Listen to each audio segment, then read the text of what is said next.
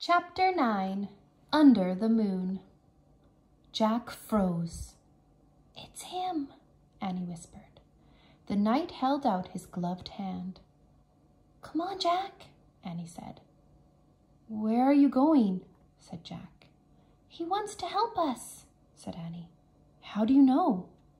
said Jack. "I can just tell," said Annie. Annie stepped toward the horse. The knight dismounted. The knight picked Annie up and put her on the back of his horse. "Come on, Jack," Annie called. Jack moved slowly toward the knight. The knight lifted him up too and put him on the horse behind Annie. The knight then got on behind them. He slapped the reins. The black horse cantered beside the moonlit water of the moat. Jack rocked back and forth in the saddle. The wind blew his hair. He felt very brave and very powerful.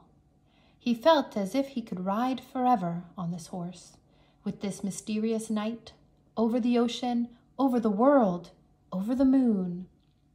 A hawk shrieked in the darkness. "There's the treehouse," said Annie. She pointed toward a grove of trees.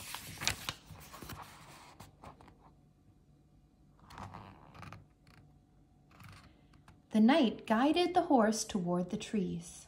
"See, there it is," Annie said, pointing to the ladder.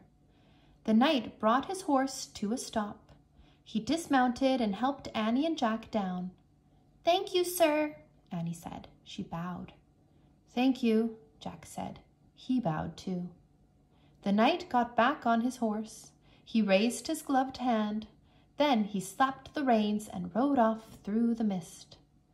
Annie started up the tall ladder, and Jack followed.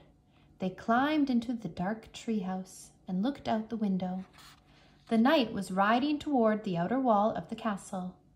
They saw him go through the outer gate. Clouds started to cover the moon again.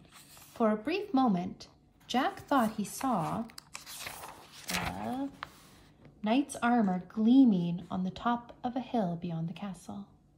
The clouds covered the moon completely. A black mist swallowed the land. "He's gone," whispered Annie. Jack shivered in his wet clothes as he kept staring at the blackness. "I'm cold," said Annie. "Where's the Pennsylvania book?" Jack heard Annie fumbling in the darkness. He kept looking out the window. "I think this is it," said Annie. "I feel a silk bookmark." Jack was only half listening. He was hoping to see the knight's armor gleam again in the distance.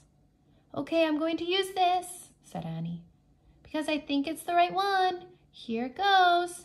Okay, I'm pointing. I'm going to make a wish. I wish we could go to Frog Creek." Jack heard the wind began to blow softly. "I hope I pointed to the right picture in the right book," said Annie. "What?" Jack looked back at her. "Right picture, right book?" The treehouse began to rock. The wind got louder and louder. "I hope it wasn't the dinosaur book," said Annie. "Stop!" Jack shouted at the treehouse. Too late. The treehouse started to spin. It spun faster and faster. Then everything was still. Absolutely still.